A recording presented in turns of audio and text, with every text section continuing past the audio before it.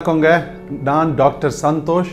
இன்னைக்கு நம்ம என்ன பார்க்க போறோம்னா பிளாஸ்மா டிரான்ஸ்ஃபியூஷன் தெரப்பினா என்னன்னு பார்க்க போறோம். அது நான் உங்களுக்கு ரொம்ப கிளியரா இந்த ட்ரீட்மெண்ட் எதனால பண்றாங்க, எதனால சக்சஸ்ஃபுல்லா இருக்கு, இது யார் யாருக்கு பண்ண முடியும்ன்றது நான் உங்களுக்கு இன்னைக்கு எக்ஸ்பிளைன் பண்ண போறேன். ஸோ இது நம்மளோட இன்ட்ரோடக்ஷன் டு இம்யூனிட்டி. இப்போ என்னன்னா என்னோட அண்டர்ஸ்டாண்டிங் படி கொரோனா வைரஸோட நம்ம சண்டை போட்டு ஜெயிச்சு முன்னுக்கு வரணும்னா ரெண்டு வழி. ஃபர்ஸ்ட் வழி நம்ம சுத்தமாக இருந்து சுற்றி நம்ம இருக்க இடத்துல கொரோனா வைரஸோ வேற எந்த வைரஸோ இருக்கக்கூடாது. அது ஒரு ஸ்டெப்பு, அது ஃபர்ஸ்ட் ஸ்டெப்பு நம்ம பண்ணுறதா இருக்கும். ரெண்டாவது நம்மளோட உள் சக்தி, நம்மளோட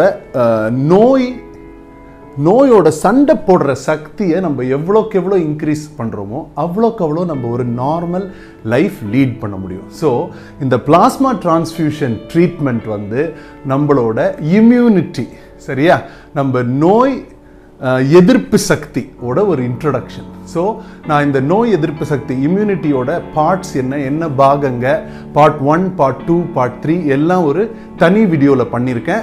அதை பற்றி இந்த வீடியோலையும் நான் பேசுவேன். ஏன்னா அதை பற்றி உங்களுக்கு கொஞ்சம் இன்ட்ரடக்ஷன் நான் கொடுத்தாதான் இந்த பிளாஸ்மா டிரான்ஸ்ஃபியூஷன் தெரப்பி உங்களுக்கு புரியும். சரியா? இப்போ இந்த பிளாஸ்மா டிரான்ஸ்ஃபியூஷன் தெரப்பி என்னன்னு நம்ம பார்ப்போம். பிளாஸ்மா டிரான்ஸ்ஃபியூஷன் தெரப்பி இதுல சடனா என்ன இன்ட்ரெஸ்ட், எதனால இப்போ எங்க பார்த்தாலும் பிளாஸ்மா டிரான்ஸ்ஃபியூஷன் தெரப்பி இருக்கு. இப்போ நான் வைரஸை பத்தி ஒரு விஷயம் சொல்றேன். வைரஸை நம்ம கொல்றது ரொம்ப ஈஸிங்க. ஆனா என்னன்னா வைரஸ் ஒரு செல்லுக்குள்ள என்டர் ஆகுது இல்லையா, அது உள்ள போற டைம்லயும் அது என்டர் ஆகி ஃபர்ஸ்ட் 3 நாள்ல நம்ம எந்த நல்ல ஆன்டிவைரல் நம்ம மாத்திரை கொடுத்தாலும் அதை நம்ம கொல்லலாம். ஆனா அது ஒரு ஸ்டேஜுக்கு மேல உள்ள போய் வளர்ந்துருச்சுன்னா அதா வெளியில வந்தாதான் உண்டு, அதா செத்தாதான் உண்டு. அது வரைக்கும் நம்ம உடம்ப சப்போர்ட் பண்றதுக்கு சப்போர்ட்டிவ் கேர் தான் தர முடியும். ஸோ இந்த கான்செப்ட்ல இருந்ததை பிளாஸ்மா டிரான்ஸ்ஃபியூஷன் தெரப்பி சடனா மாத்திருச்சு. எப்படி மாத்துச்சுன்னா, வுஹான்ல ஒரு 10 பேஷண்ட் இருந்தாங்க பிப்ரவரி 2வது வாரம் மாதிரி. அந்த 10 பேஷண்ட் வென்டிலேட்டர்ல இருந்தாங்க. 2 வாரமா ரொம்ப சிக்கு, ஆன்டிவைரல்ஸ், ஐவி, ஆன்டிபயோட்டிக்ஸ் எல்லாம் கொடுத்தோம். இம்ப்ரூவ்மெண்ட் ஆலன்னு எப்படி சொன்னாங்கன்னா, ஆக்சிஜன் சேச்சுரேஷன் ஒன்று இருக்கு. அது மெஷின்ல மேக்சிமம் 100, அவங்களுக்கெல்லாம் 80க்கு கீழே விழுந்துட்டே இருந்துச்சான் வென்டிலேட்டர் போட்டப்புறம் கூட. ஸோ இதனால பிளாஸ்மா நம்ம குணமானவங்க அப்போ கொஞ்சம் ஓரளவுக்கு இம்ப்ரூவ் ஆயிட்டு இருந்தாங்க. ஸோ இந்த எபோலா, சார்ஸ், H1N1 டைம்லலாம் நல்ல சக்சஸோட இந்த பிளாஸ்மா டிரான்ஸ்ஃபியூஷன் தெரப்பியை பண்ணியிருந்தாங்க. ஸோ எதுக்கு இந்த 10 பேஷண்ட்டுக்கு நம்ம ட்ரை பண்ணி பார்க்க கூடாதுன்றதுனால இந்த பிளாஸ்மா டிரான்ஸ்ஃபியூஷன் கொடுத்து பார்த்தா என்னாச்சுன்னா, ஒரு டோஸ் கொடுத்தாங்க, 200 ml கொடுத்துருக்காங்க ஐவியில நரம்புக்குள்ள கொடுத்து. டோட்டலா 10 பேஷண்ட் இல்லையா, 7 பேஷண்ட் 2வது வாரம் டிஸ்சார்ஜ் ஆகி வீட்டுக்கு போயிட்டாங்க. 3 பேஷண்ட் 3வது வாரம் டிஸ்சார்ஜ் ஆகி வீட்டுக்கு போயிட்டாங்க. ஆனா 2 வாரத்துல 10 பேஷண்ட்டுமே இன்டென்சிவ் கேர்ல வென்டிலேஷன்ல இருந்தவங்க நார்மல் ரூமுக்கும் வீட்டுக்கும் போற ஸ்டேஜுக்கு வந்துட்டாங்க.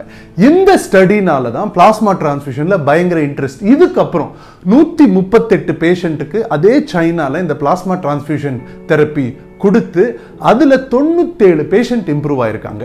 அது 2வது ஸ்டடி. இதுக்கு மேல இப்போ உலகத்துல ஒரு 15லிருந்து 20 இடத்துல இந்த ஸ்டடி பண்ணிட்டு இருக்காங்க. ஸோ இன்னைக்கு நம்ம இந்த ஸ்டடியை பிரிச்சு பிளாஸ்மா டிரான்ஸ்ஃபியூஷன்னா என்னன்னு நம்ம புரிஞ்சுக்குவோம். ஃபர்ஸ்ட் நம்ம பார்க்க போறது என்னன்னா, பிளாஸ்மான்றது என்ன. பிளாஸ்மான்றது ரத்தத்தோட ஒரு பாகம். ரொம்ப சிம்பிளான விஷயம்.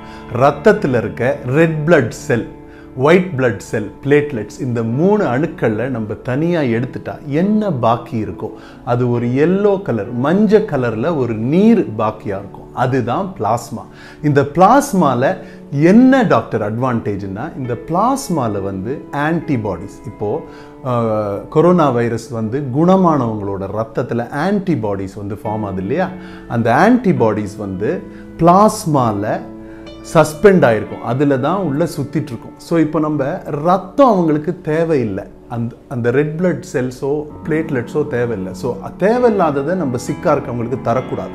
அதனால அதெல்லாம் தனியாக எடுத்துட்டு பிளாஸ்மாவும் இம்யூனோகுளோபுலின்ஸ் ஆன்டிபாடிஸை மட்டும் எடுத்து சிக்கா இருக்கவங்களுக்கு டிரான்ஸ்ஃபியூஸ் பண்றது பேர் தான் பிளாஸ்மா டிரான்ஸ்ஃபியூஷன் தெரப்பி. ரத்தத்தோட ஒரு அந்த பாகம் பேர் தான் பிளாஸ்மா. அடுத்தது இந்த பிளாஸ்மா எப்படி வேலை செய்யுது, எல்லாருக்குமே வேலை செய்யுமா, இது நம்ம ஒருத்தருக்கு கொடுத்துட்டா அது வேலை செய்யுமா, இதோட சக்சஸ் ரேட் என்ன, இது நம்ம கரெக்டாக புரிஞ்சுக்கிறதுக்கு நிறைய ஸ்டடீஸ் நடந்துட்டு இருக்கு. ஆனால் நான் உங்களுக்கு இதோட கான்செப்ட் என்னன்னு எக்ஸ்பிளைன் பண்ணுறேன். அதுக்கு நீங்கள் ஃபஸ்ட்டு இம்யூனிட்டி பற்றி உங்களுக்கு தெரியணும்.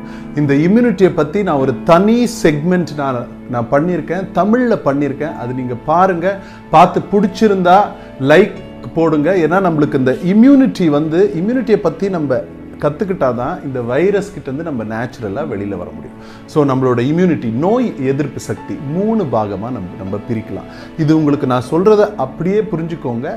இது புரிஞ்சுக்கிட்டீங்கன்னா நீங்கள் எப்படி உங்களை தானே ஸ்ட்ராங் ஆக்கிக்கலாம்னோ நீங்கள் ஈஸியாக புரிஞ்சுக்கலாம். So first type of immunity barrier இம்யூனிட்டின்னு சொல்கிறது, தமிழில் தடை நோய் எதிர்ப்பு சக்தி. அது ஃபர்ஸ்ட். அது என்னன்னா நம்ம தோல், நம்ம மூக்குக்குள்ள இருக்க முடி, மூக்குக்குள்ள இருக்க மியூக்கஸ் மெம்பரேன், வாயில இருக்க சலைவா, நம்ம கண்ணில் இருக்க கண்ணீர், இதுலெல்லாம் ஆசிட் கொஞ்சம் இருக்கு. ஆசிட் இல்லையா, அந்த ஆசிட் உள்ள இருக்கும். அதுங்க வெளியிலேருந்து வர வைரஸ் எல்லாம் சாகடிக்கும். அதை தவிர வயிறில் இருக்க ஆசிட், வயிறில் இருக்க சில செல்ஸ், அதுங்கெல்லாம் வைரஸுங்களை, ஆர்கானிசம்ஸை கொல்லும். இதெல்லாம் first type of immunity, barrier immunity, இல்லைன்னா தடை நோய் எதிர்ப்பு சக்தி. ஸோ இதை தாண்டி வந்துச்சுன்னா தான் ரெண்டாவது இம்யூனிட்டி வேலை செய்ய ஆரம்பிக்கும். இது பேர் என்னன்னா இன்னேட் இம்யூனிட்டி. innate அப்படின்னா உள்ளார்ந்தது. நம்ம பிறந்த டைம்லேருந்து நம்மளுக்கு இருக்க இம்யூனிட்டி பேர் தான் இன்னேட் இம்யூனிட்டி.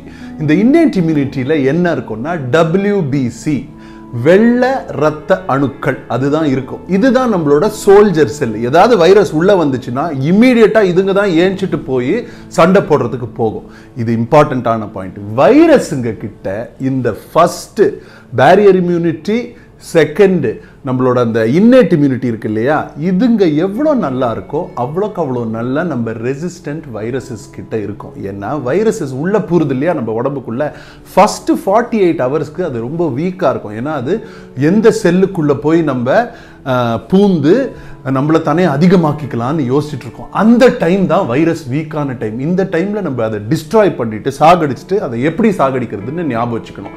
இந்த வேலை நம்மளோட ரெண்டாவது பாகம் இருக்கு இல்லையா இம்யூனிட்டியில, இன்னேட் இம்யூனிட்டி, உள்ளார்ந்த immunity.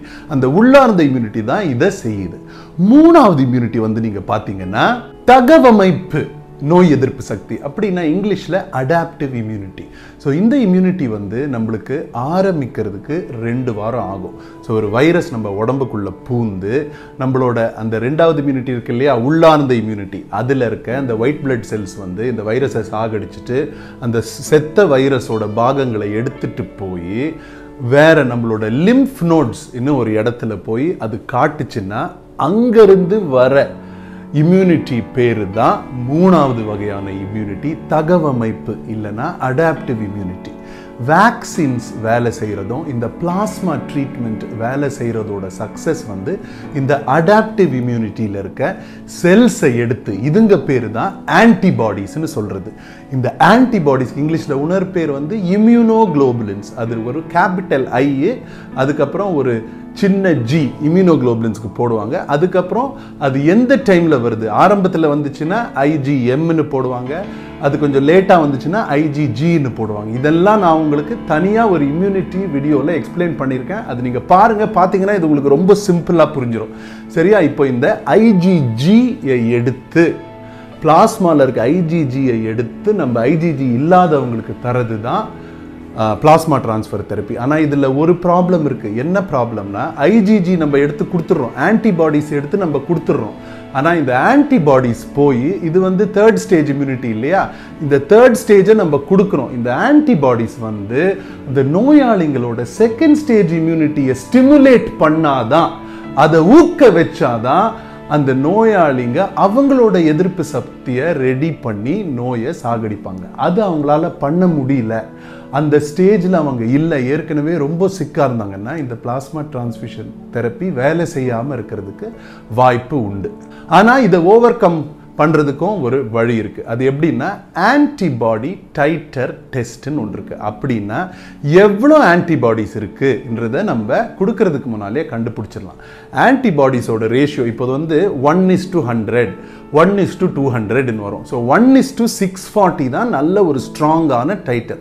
So குணமானவங்களோட antibody titre level நம்ம பார்த்து 1:640க்கு மேலே இருந்துச்சு. ஃபார் எக்ஸாம்பிள் இப்போ இந்த சைனாவில் கொடுத்தவங்களோட ஆன்டிபாடி டைட்டர் பார்த்தீங்கன்னா 1:1000 இருந்துச்சு. ஸோ அப்படி நிறைய ஆன்டிபாடிஸ் இம்யூனோகுளோபுலின்ஸ் நம்ம கொடுத்தா அந்த உள்ளார்ந்த இம்யூனிட்டி அந்த WBCயை ஸ்டிமுலேட் பண்ணுறதுக்கு சான்ஸ் அதிகம். ஸோ நம்ம எவ்வளோக்கு எவ்வளோ அதிகமாக தரோமோ அவ்வளோக்கு அவ்வளோ பாசிபிலிட்டி ஆஃப் சக்ஸஸ். அதனால தான் நம்ம நல்ல டோனர்ஸ் நம்மளுக்கு தேவை. இப்போ நல்ல டோனர்ஸ் கிடைக்கல, நோயாளிங்க வந்து அதிகமாக இருக்காங்க, குணமானவங்க கம்மியாக இருக்காங்க, அவங்க அவ்வளோ ஸ்ட்ரென்த் இல்லை, டைட்டர் இல்லைன்னா என்ன பண்ணுறதுன்னா அதுக்கு ஸ்டெம் செல் மெடிசனில் ஒரு சரியான டெக்னிக் இருக்குங்க. இது பேர் மோனோக்ளோனல் ஆன்டிபாடி டெக்னிக். இதை பற்றியும் நான் ஒரு வீடியோ பண்ண போகிறேன். இது என்னன்னு நீங்கள் புரிஞ்சுக்கோங்க. இதை தவிர மோனோக்ளோனல் ஆன்டிபாடியை தவிர ஹைபிரிடோமா டெக்னாலஜின்னு ஒன்று இருக்குது. இது என்னென்னா ஒருத்தரோட நல்ல குவாலிட்டி இம்யூனோகுளோபுலின்ஸ் ஆன்டிபாடிஸ் எடுத்துட்டு லேபில் இதை நம்ம க்ளோன் பண்ணலாங்க. க்ளோன் பண்ணால் அந்த குவாலிட்டியிலேயே நல்ல டைட்டர் இருக்க இம்யூனோகுளோபுலின் ரெடி பண்ணிக்கலாம். இதை வச்சு நம்ம இந்த பிளாஸ்மா டிரான்ஸ்ஃபருக்கு நோயிலேருந்து குணமானவங்க மேலே நம்ம டிபெண்ட் பண்ண வேண்டாம். இதை நம்ம தயாரித்து சிக்காக இருக்கவங்களுக்கு நல்ல குவாலிட்டி கொடுத்தா இம்ப்ரூவ்மெண்ட் வர்றதுக்கு ரொம்ப நல்ல வாய்ப்பு உண்டு. அதனால பிளாஸ்மாவை பற்றி இப்போ ட்ரையல்ஸ் நடந்துட்டுருக்கு. நடக்க ஒரு 2-3 மாதத்தில் எது பெஸ்ட் ட்ரீட்மெண்ட்ன்றது நம்மளுக்கு தெரிய வரும். அடுத்தது இந்த பிளாஸ்மா டிரான்ஸ்ஃபியூஷனுக்கு யார் டோனர், யார் இந்த பிளாஸ்மாக்கு ரத்தத்தை தரலான்னா, ஒன்று அவங்க வயசு 18லேருந்து 55 தான் இருக்கணும். ரெண்டாவது அவங்களோட மற்ற ரத்த டெஸ்ட்டுங்கெல்லாம் நார்மலாக இருக்கணும், கிட்னி நார்மலாக இருக்கணும், லிவர் நார்மலாக இருக்கணும். அடுத்தது செஸ்ட்டில் அவங்களுக்கு சிடி ஸ்கேனில் ஒரு சிம்டம்ஸுமே இருக்கக்கூடாது, எல்லாம் நார்மலாக இருக்கணும், ஃபீவர் இருக்கக்கூடாது. ரெண்டாவது RT-PCR டெஸ்ட் அவங்களுக்கு 14 நாளில் 2 வாட்டி நெகட்டிவாக இருக்கணும். அவங்களால தான் டொனேட் பண்ண முடியும். இதை தவிர வேற யாராலையும் தர முடியாது. யாருக்கு தரலான்னா, நம்ம இப்போ நீங்கள் கொரோனா வைரஸ் வந்துச்சுன்னா 100% ஆளுங்களுக்கு 15% ஆளுங்க தானே சிக்காவாங்க. ஸோ அந்த ஹாஸ்பிட்டல் அட்மிஷன் 15%னா அதில் 5% தான் ஐசியூக்கு போவாங்க. இப்போ இந்த பிளாஸ்மா ட்ரீட்மெண்ட்டுக்கு 2 ட்ரையல்ஸ் நடந்துட்டுருக்கு. என்ன டீட்டெயில்ஸ் எப்படி பண்ணணும் எல்லாம் தெரிய வரும். அந்த டைமில் நானே உங்களுக்கு இதை விட கிளியராக எக்ஸ்பிளைன் பண்ணுவேன். இதுதான் பிளாஸ்மா டிரான்ஸ்ஃபியூஷன் தெரப்பி. இப்போ லாஸ்ட்டில் இதில் என்ன காம்ப்ளிகேஷன்ஸ்னால் பிளட் டிரான்ஸ்ஃபியூஷன், நம்ம ரத்த டிரான்ஸ்ஃபியூஷன் நம்ம தரோம் இல்லையா. இப்போ நீங்கள் நிறைய பேர் அதை பற்றி கேள்விப்பட்டிருப்பீங்க. சர்ஜரிக்கு முன்னால் உங்களுக்கு ரத்த ஹீமோகுளோபின் வந்து கம்மியாக இருந்தால் இமீடியட்டாக என்ன பண்ணுறது, உங்கள் ஃபேமிலியில் யாருங்க இருக்கா அதே பிளட் குரூப்பு, ஹீமோகுளோபின் அவங்களுக்கு நல்லா இருந்துச்சுன்னா உங்களுக்கு நம்ம 1 யூனிட் தரலாம், அவங்க ஹீமோகுளோபின் இன்க்ரீஸ் ஆகும். இம்யூனிட்டிக்கும் இதே கான்செப்ட் தான், பாரோட் இம்யூனிட்டி. ஆனால் யார்கிட்ட இருக்கோ அவங்க கிட்டேருந்து நம்ம தரோம். இந்த வைரஸ் கிட்டேருந்து ஜெயிக்கணும்னா இம்யூனிட்டி தான் மெயின். ஸோ இம்யூனிட்டியில் அடுத்தது இம்யூனிட்டியோட பார்ட்ஸ் எக்ஸ்பிளைன் பண்ணியிருக்கேன் ஃபுல்லாக, அதையும் நீங்கள் பாருங்கள். அதுக்கப்புறம் வைட்டமின் சி, இதோ வைட்டமின் டி மாதிரி ஒரு மிரக்கிள் ட்ரக், அது பற்றியும் ஒரு நல்ல வீடியோ வருது. Thank you very much for listening. See you guys. Dr. Santhosh. Bye-bye.